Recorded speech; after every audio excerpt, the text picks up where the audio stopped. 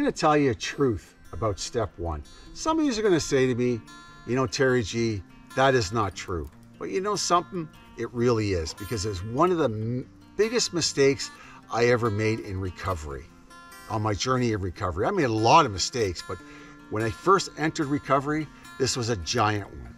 And what it was, I stayed on step one way too long. I stayed on step one for almost 2 years. I relapsed at 9 months and I relapsed at 14 months because I thought that I had to comprehend step one, you know, to the fullest, sort of embrace it right inside me sort of thing before I was able to move on. You know, I had to acknowledge 100% that I was an alcoholic before I moved on. And that was a giant mistake, because I'm going to tell you something that maybe you're not going to like. There is no recovery in step one, and I'm a firm believer in that. No one has ever told me that, but I lived it. There is no real recovery in step one.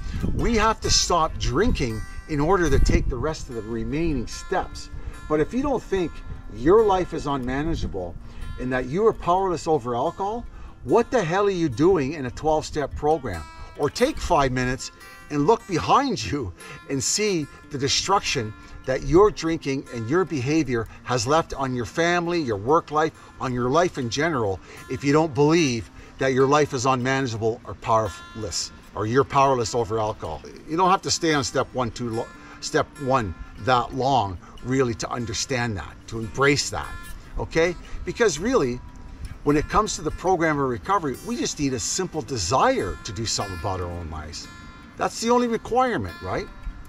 So the problem is that when we're on step one, if you are not drinking, it's not the problem, I mean the solution. If you are not drinking, you have completed step one in its fullest. It's the only step that we do 100%. So if you're not drinking, you have done it 100%. And if you want to get better and have some recovery, you need to get off of step one and work the remainder 11 steps. Because I'm going to tell you what's going to happen.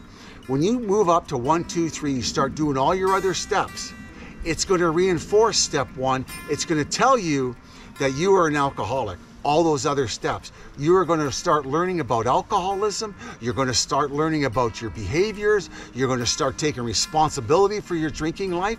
Because in step one, it says your life is unmanageable, and that powerlessness over alcohol, that'll be reinforced. That'll be told over and over to you in the remaining steps of Alcoholics Anonymous as you move forward and work it. That's where the recovery is. If you want to find out how much you're an alcoholic, do a 4th and 5th. You'll find out how much you're an alcoholic. If you want to know how much you're an alcoholic, do an 8 and 9. Okay? If you want to see how unmanageable your life was and how powerless over alcohol you were. It's revealed to us as we move forward. Step one is a simple admission that we need to do something about our drinking. And if you've quit drinking and you're in that program, yeah, go into step programs 1, 2, 3, but start working the rest of the program. Get a sponsor. Get a home group. Join a home group. Start working the steps. Getting active. All that stuff. Because it doesn't matter if you acknowledge that you're an alcoholic 100% at the start. What matters if you're not drinking and you have the willingness to move forward and do something about it. Okay?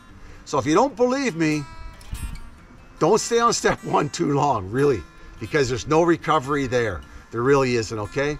My name is Terry G. This is the Alcohol Free Life channel. We're learning to live sober one day at a time. If you can take a second, please subscribe. Take another second and hit that like button. But just remember, sobriety is freedom. Sobriety is freedom, okay? God bless. Ciao for now. See you later.